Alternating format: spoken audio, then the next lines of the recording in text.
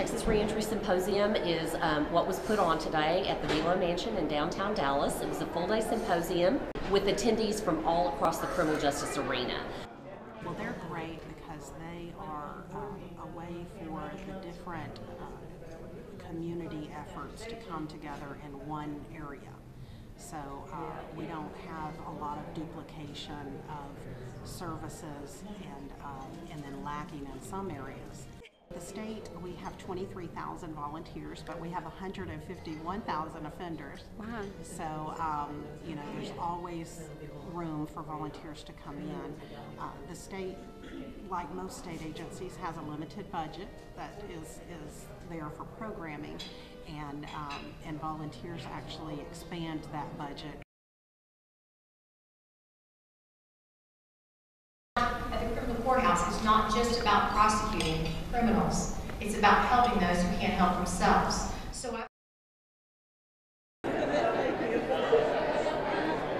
our major program is the IOP SOP programs, which is substance abuse recovery.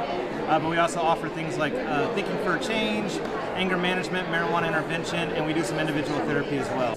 You have a 70% grant today was to give them speakers who would engage them and talk about the issues that are really facing formerly incarcerated and those who are on probation and parole.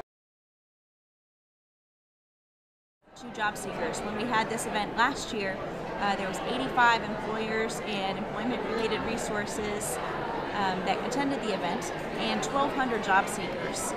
And what we saw was that a lot of the people in our community that really needed these jobs, like people who are going through reentry, was that there weren't a lot of matches for them for employment. So one of the reasons that we came to the Texas Reentry Symposium today is to find more resources for job seekers who may have background. So we're looking for more second chance employers who are background friendly.